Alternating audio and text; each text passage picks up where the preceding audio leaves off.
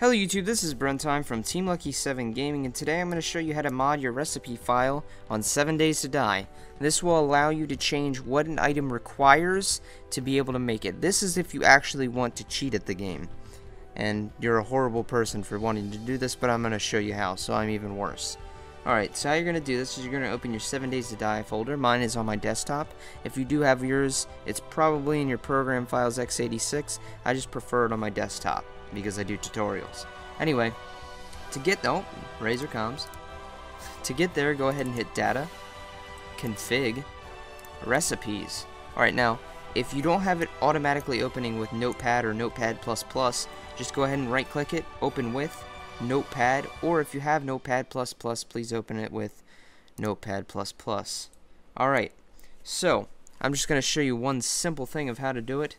You're just going to go right here, and actually, let's go with barbed fence. Or, let's go with boarded windows, or maybe not.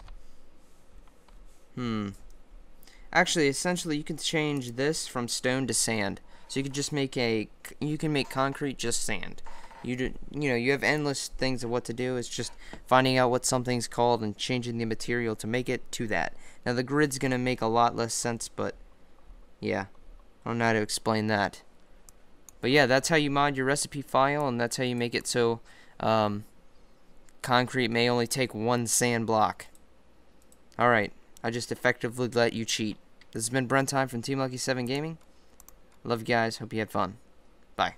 Hey, thanks for watching. Remember to consider leaving this video a like and adding it to your favorites. And if you get a chance, go ahead and subscribe to our channel for future content. Thank you and have a great day.